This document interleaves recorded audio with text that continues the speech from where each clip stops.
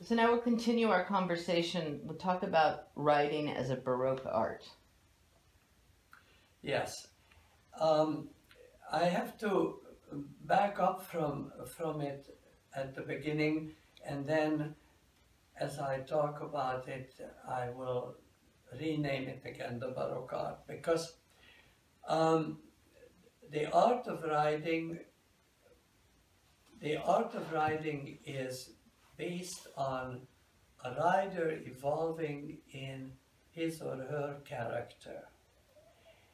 So because of the horsemanship as an art influenced very strongly the development of virtues in humans, the, uh, the elite, the historical elite of the nobles and the wealthy and the ruling classes, uh, because there were really only the two classes of ruling classes, who were also the defense, and the food producing classes, call it whatever, but but that's what it was. And to educate a human to join into the ruling classes of humanity was done on horseback, because horses don't teach like teachers, like monks and nuns would teach in a school and say be good and be courageous or any of, but horses make you become courageous, make you be tolerant, make you be patient. They don't talk about it as a concept, they induce it in the character.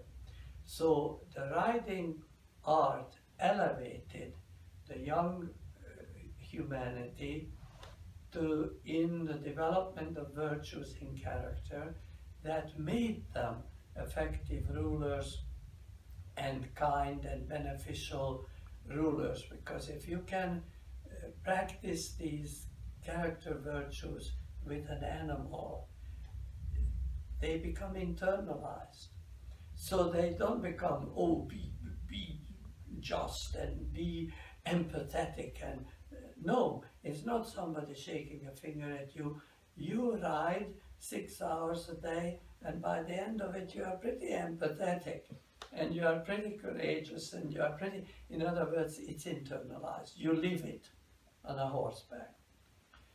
So while the horse is ennobling his rider, the rider is allowed access to the horse to tame him and groom him. And I don't mean groom him, brush and whatever, but groom a piece of random, unique nature into a conceptual, ideal alteration of that nature by taming and grooming. So this is where we arrive at the Baroque ideology. It was the age of reason, it was the age of rationality. Unfortunately, we are leaving it in leaps and bounds under the prompting of thugs, uncultured base thugs. However, the Baroque idea was before these thugs emerged, and the philosophy was that man is a creature, the only creature we know that can conceptualize and understand. In other words, animals can know like humans know on a primitive level. If I touch that, it's hot. I withdraw or I leap away from it. Or if something runs at me, is trying to eat me, it's not a friend coming. So there is this rampant nature understanding, but nobody can analyze it, synthesize it, and come to understandings, and understand the nature of a shrub or the nature of a tree, and with it the function of it, and why it's important and to whom. And when understanding is applied to benefit another creature, whether it's a shrub or a horse or a dog or a giraffe, then it's called wisdom. So the rational age of Baroque encouraged the understanding of the duty of life is to address random nature and refine it and elevate it until it's more useful to others.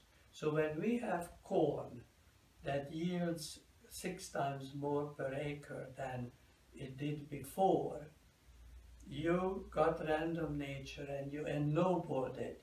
You groomed it, you tamed it, you synthesized it, you analyzed it, you made it to be useful to the millions of people who used to be hungry but now are well fed. And that is a Baroque idea. Of course, we are against it. We demonstrate on the street, down with the corn or whatever.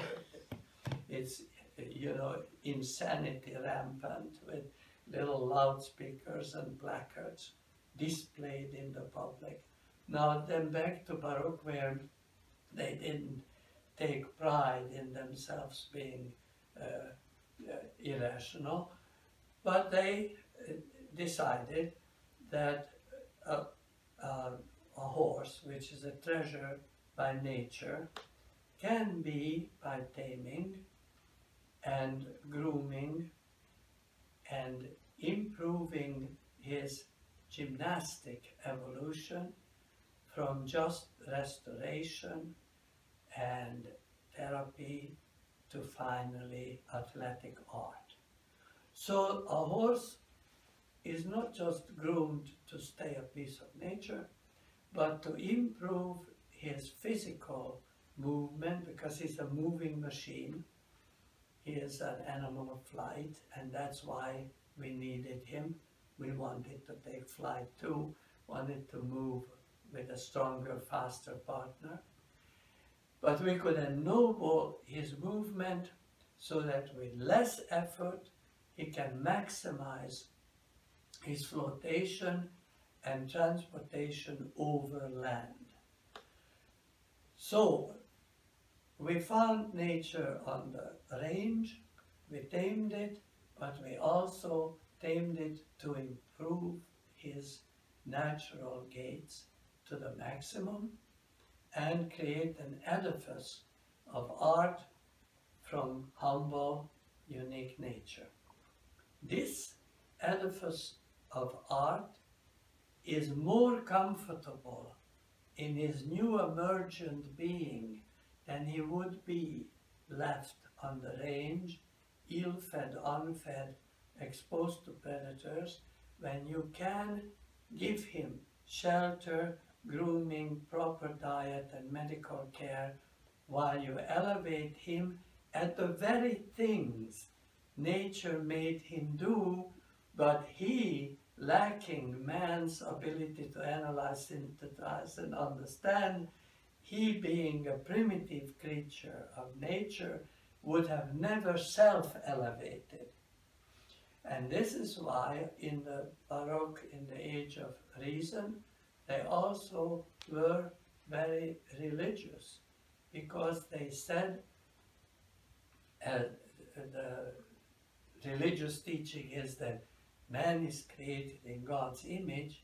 They meant God is the only one that can create from something, from nothing something, and when God creates the something, then human can create from the something something, and in that he is the likeness of God, because turtles cannot do that, goldfish cannot do that, pine trees cannot do that, dogs cannot do it, mosquitoes cannot do it, humans can.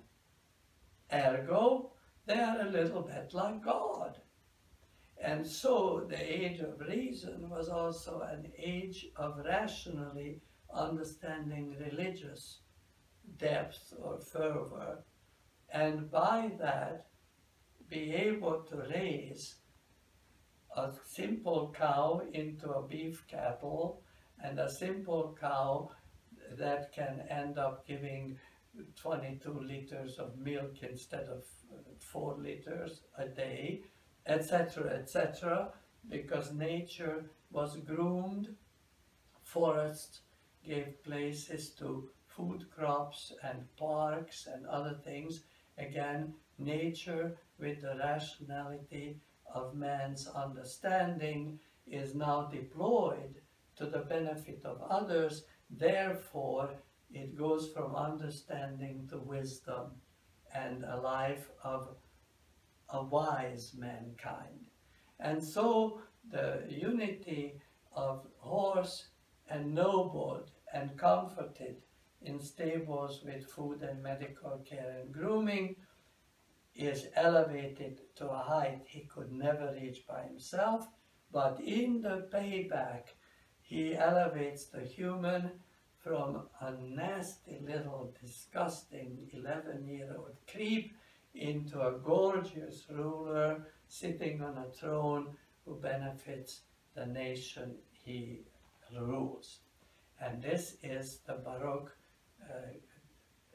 view of the great art of writing, and this was the age in which the last refinements and the last really profound understandings in the training of horses was revealed.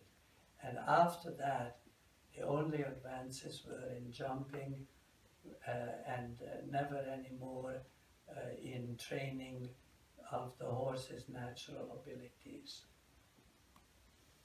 Okay, thank you. Our next conversation will be more talking about the technical aspects of writing.